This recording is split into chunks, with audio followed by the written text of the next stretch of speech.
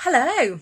So, join me sitting on the floor in my bedroom next to my mirror here. I have very kindly been invited by Coolers Leicester. If you don't, or if you are local and you don't already follow Coolers Leicester, I'll leave their links below.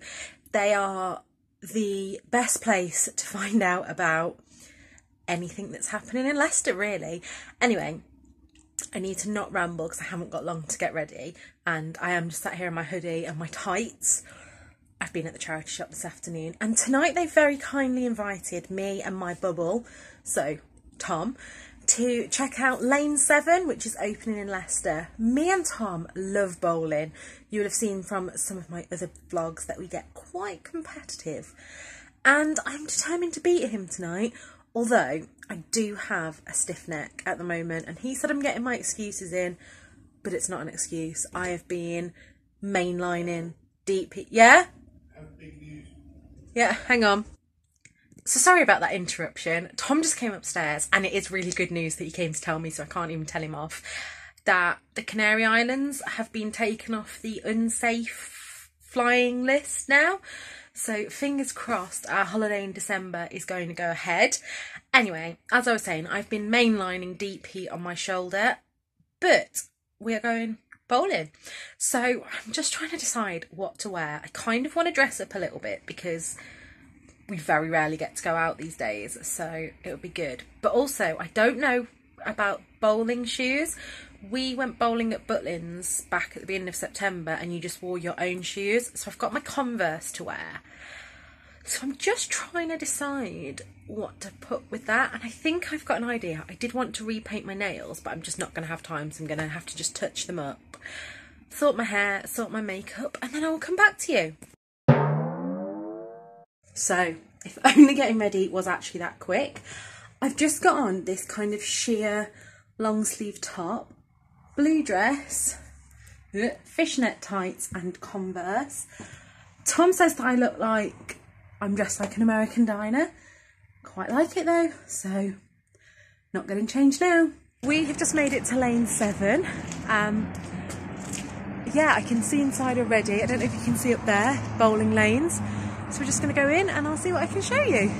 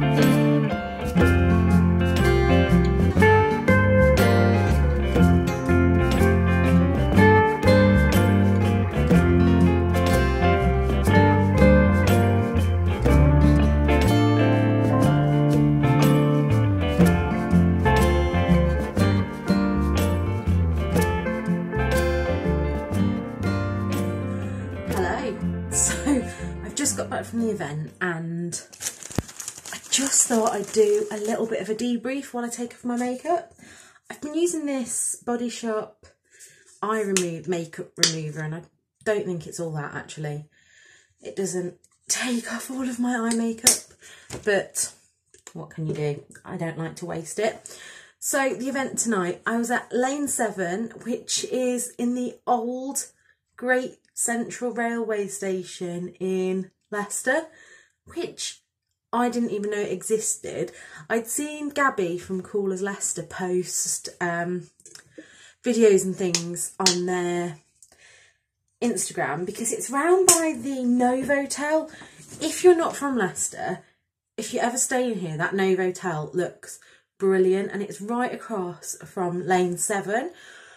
And when we arrived there, everybody was really friendly, showed us to a table, and straight away I didn't think that the tables were very well distanced from each other.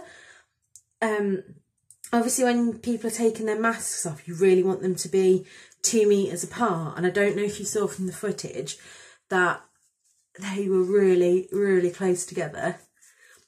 But that said, me and Tom were fine because we had a big table for just the two of us, so we kind of sat in the middle and we got space around us. And we ordered our first drinks, and I went for a peach margarita, which was really nice.